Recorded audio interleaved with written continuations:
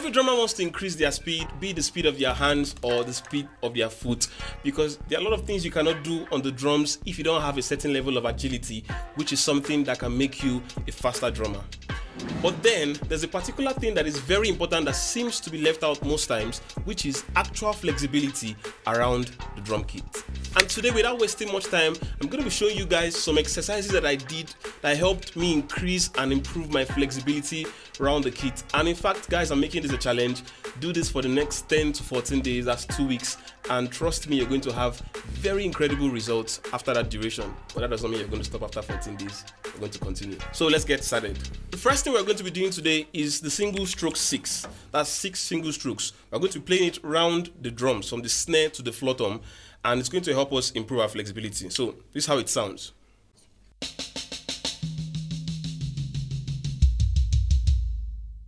You get? So very gradually.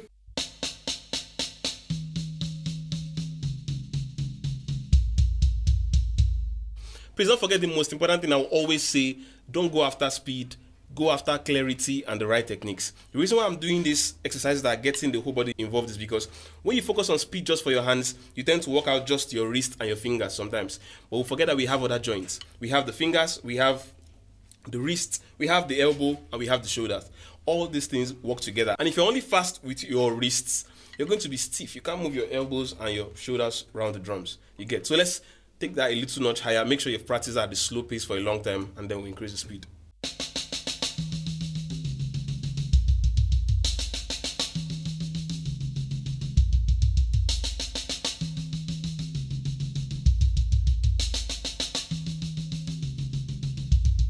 Now a little bit faster.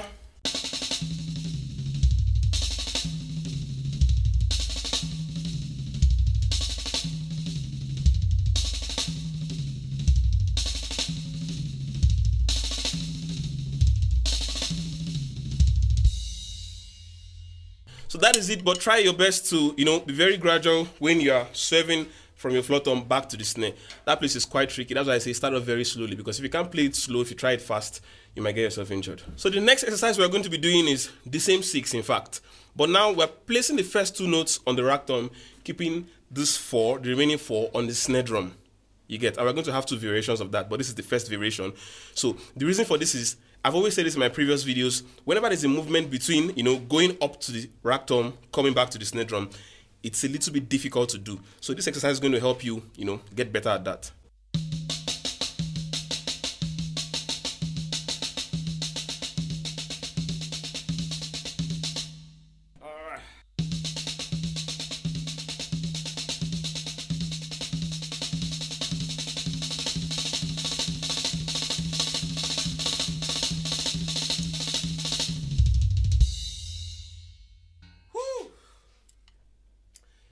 You see, that's a serious workout. So the next thing we can do now is, we can now try the same thing between this tom and our floor tom.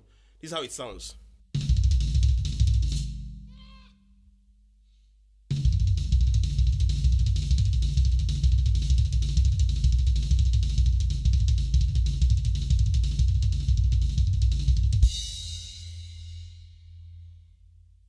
So the thing is, please, as I've said before, be very, very gradual. Don't look at how I'm doing it and try to do it if you've not done it before. Take your time, do it for a long period of time. Now, the next one we're going to be doing, the third one, is something Eric Moore does. If you watched when Eric Moore was on a tour with Eric Ramosati, I don't know the guys, I don't know how to pronounce the name properly, but he always had a feel he always used to start. Sounded something like this.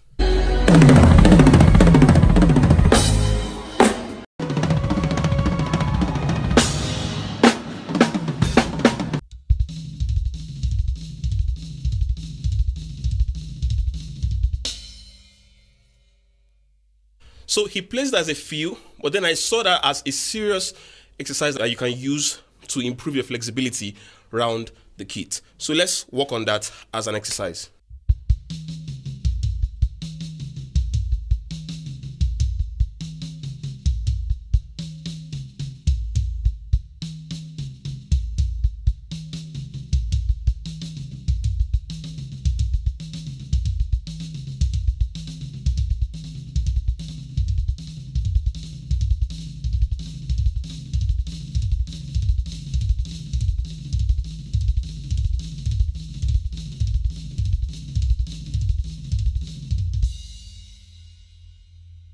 So take that lick very gradually, very, very gradually. It doesn't come overnight. You know, you have to also get your foot working properly. And the next thing we're going to be working on today is this exercise I came up with, my own personal exercise. It works like crazy. This is what it looks like.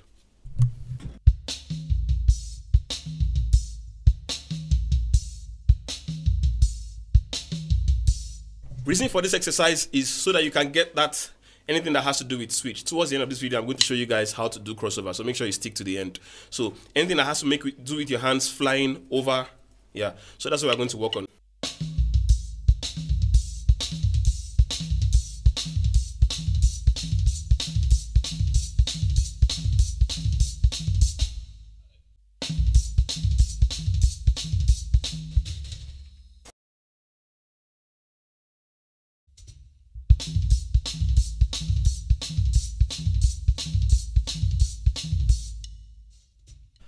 So just so we don't leave this thumb here out of the fun, we can also do the same thing, but now we put the first two notes on the second thumb and the last two notes on the floor thumb. So we have something that sounds like this.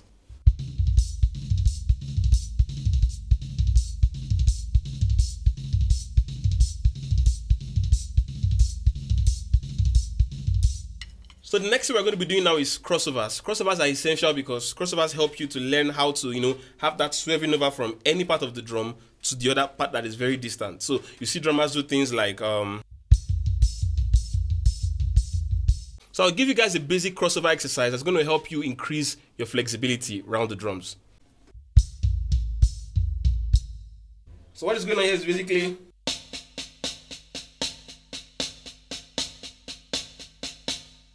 so take the accents and put it on this one.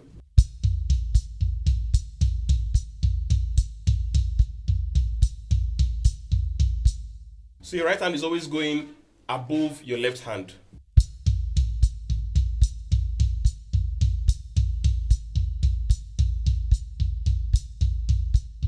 Now you can put your hand around every other thumb. So you have